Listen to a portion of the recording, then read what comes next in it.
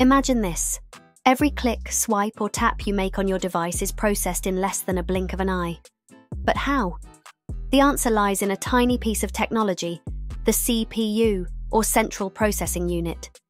It's the brain of your computer, and today, we're diving deep into how it works. By the end of this video, you'll understand the magic behind this engineering marvel that powers everything from your smartphone to supercomputers. Let's get started. What is a CPU? Let's start with the basics. The CPU, or Central Processing Unit, is often called the brain of the computer. It's a small chip, usually no bigger than a few square centimeters, but it's responsible for executing billions of calculations every second. Without it, your computer wouldn't be able to run programs, process data, or even boot up. The CPU sits on the motherboard, connected to other components like RAM, storage, and the GPU. But unlike those parts, which have specialized roles, the CPU is a generalist. It handles everything from simple arithmetic to complex decision-making. Think of it as the conductor of an orchestra, coordinating all the other instruments to create a symphony. To give you an idea of its importance, consider this.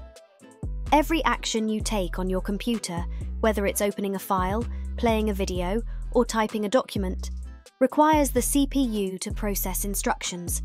It's the workhorse that keeps your digital life running smoothly. The building blocks of a CPU. To understand how a CPU works, we need to break it down into its core components. At its heart, a CPU is made up of billions of tiny transistors, microscopic switches that control the flow of electricity. These transistors are arranged into circuits that perform specific tasks. Here are the key parts of a CPU. The Arithmetic Logic Unit, ALU. This is where the math happens. The ALU performs all the arithmetic, addition, subtraction, multiplication, division, and logical operations, AND, OR, NOT. Every time you calculate something in a spreadsheet, or compare two numbers in a game, the ALU is hard at work. For example, if you're playing a game and your character jumps, the ALU calculates the trajectory and landing position. The Control Unit, CU. The Control Unit acts like a traffic cop. It fetches instructions from memory, decodes them, and then directs the data to the appropriate parts of the CPU. Without the Control Unit, the ALU wouldn't know what to do with the numbers it's given. Think of it as the brain's prefrontal cortex, making decisions and coordinating actions. Registers. Registers are small, ultra-fast storage locations inside the CPU. They hold the data and instructions that are currently being processed. Think of them as the CPU's working memory. While they're much smaller than your computer's RAM, they're also much faster. For example, when you're editing a photo, the registers temporarily store the pixel data being manipulated. Cache. The cache is a slightly larger storage area that holds frequently used data. It's faster than RAM, but slower than registers. CPUs often have multiple levels of cache, L1, L2, L3, to balance speed and storage capacity. For instance, when you're browsing the web, the cache stores frequently accessed website data to speed up loading times. Clock. Every CPU has a clock that synchronizes its operations. The clock speed, measured in gigahertz, GHz, determines how many instructions the CPU can execute per second. A higher clock speed means faster processing, but it also generates more heat and consumes more power. For example, a CPU with a clock speed of 3.5 GHz can perform 3.5 billion cycles per second. How does a CPU process information? Now that we know the parts, let's talk about how they work together. The CPU operates in a cycle called the Fetch-Decode-Execute cycle. Here's how it works. Fetch. The CPU fetches the next instruction from memory. This instruction is typically a binary code, a series of ones and zeros that represent a specific operation. For example, if you're typing on a keyboard, the CPU fetches the instruction to display the corresponding letter on the screen. Decode.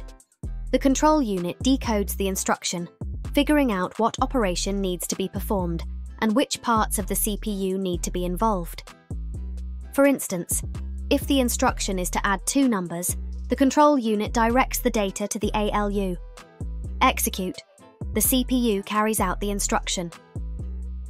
This could involve the ALU performing a calculation, data being moved between registers, or information being sent to or retrieved from memory. For example, if you're playing a video, the CPU executes instructions to decode the video file and send it to the GPU for rendering. This cycle happens billions of times per second, allowing the CPU to perform complex tasks in the blink of an eye. Binary code, the language of CPUs. At the lowest level, everything a CPU does is based on binary code, ones and zeros. These binary digits, or bits, represent the 2 states of a transistor, on, 1, or off, 0. By combining billions of transistors, the CPU can perform incredibly complex operations. Binary code isn't just limited to numbers, though. It can also represent text, images, and even sound. For instance, every letter on your keyboard is assigned a unique binary code. When you type, the CPU converts your keystrokes into binary, processes them, and then displays the corresponding characters on the screen. The evolution of CPUs. CPUs have come a long way since their invention in the mid-20th century. Early CPUs, like the Intel 4004 released in 1971, had only a few transistors and could perform a few thousand calculations per second. Today's CPUs, like those in your smartphone or laptop, have billions of transistors and can perform trillions of calculations per second. One major advancement is the move from single-core to multi-core processors. Another key development is hyperthreading, a technology that allows each core to handle multiple threads or tasks at the same time. This makes the CPU even more efficient, especially for tasks like video editing or gaming. For instance, a quad-core CPU with hyperthreading can handle 8 threads simultaneously, significantly boosting performance. CPUs in everyday life. You might not realize it, but CPUs are everywhere. They're in your smartphone, your smartwatch, your car, and even your refrigerator. Every time you send a text, play a game, or stream a video, a CPU is working behind the scenes to make it happen. For example, when you play a video game, the CPU is responsible for running the game's logic, calculating physics, and managing inputs from your keyboard or controller. Meanwhile, the GPU, graphics processing unit, handles the visuals. Together, they create the immersive experience you enjoy. The future of CPUs. So, what's next for CPUs? One exciting area of development is quantum computing. Unlike traditional CPUs, which use binary code, quantum computers use qubits that can exist in multiple states at once. This could revolutionize fields like cryptography, medicine, and artificial intelligence. Another trend is the move towards specialized processors. While traditional CPUs are generalists, newer chips are being designed for specific tasks. For example, Apple's M1 chip combines a CPU, GPU, and other components into a single package, optimizing performance and power efficiency. There's also ongoing research into neuromorphic computing, which aims to mimic the structure and function of the human brain. These processors could lead to breakthroughs in AI and machine learning, enabling computers to learn and adapt in ways that are currently impossible. Why CPUs matter. CPUs are the unsung heroes of the digital age. They power everything from the devices we use every day to the infrastructure that keeps our world running. Without CPUs, we wouldn't have the internet, smartphones, or even modern medicine. So, the next time you're streaming a movie, playing a game, or just browsing the web, Take a moment to appreciate the incredible engineering behind your CPU. It's a testament to human ingenuity and the power of technology. If you enjoyed this deep dive into how CPUs work, don't forget to subscribe to our channel and hit the notification bell. We've got more exciting content coming your way, from the latest tech trends to in-depth explanations of how your favorite gadgets work. Thanks for watching, and we'll see you in the next one.